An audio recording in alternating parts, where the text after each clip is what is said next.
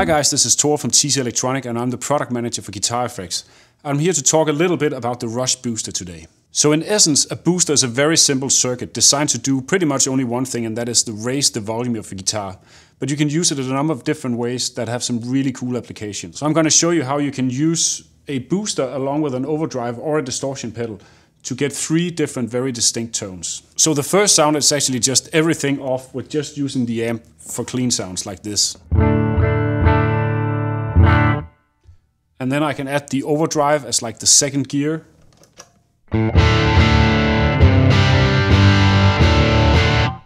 here's the cool thing, with a booster added in front of it, when I hit it, I'm not going to boost the level all that much, but I'm boosting the input into the overdrive, giving me more distortion.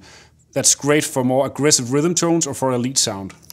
So here's without Rush booster, and with it.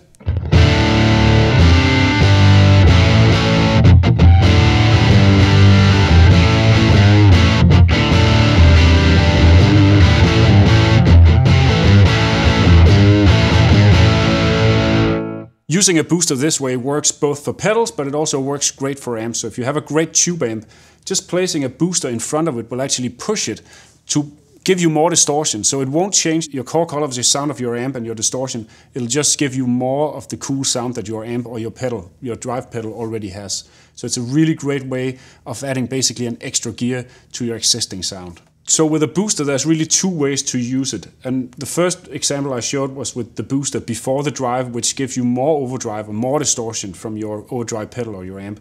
And in the second version, I'm actually placing the booster after the drive. And again, this can be done in a pedal form, where you basically just place your booster after your overdrive or distortion. Or it can actually also be done with an amp. So if you have an effect loop, you can actually place the booster in the effect loop. And what that gives you is just a pure volume raise of the tone you already have. What that basically means is that you'll be able to use that to boost a solo or a little passage you want to emphasize, or pretty much anything you want to in a very easy way. So let's check that out. Here's my sound with the overdrive.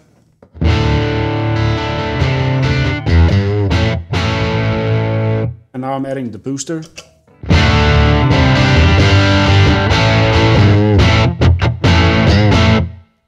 And you notice this time around, opposed to the example before, it didn't change the color and it didn't change the amount of distortion. It basically just raised the volume, ensuring that you'll be heard in the audience. You can only try out Rush Booster at Guitar Center stores, so make sure you rush down to your local store today and check one out.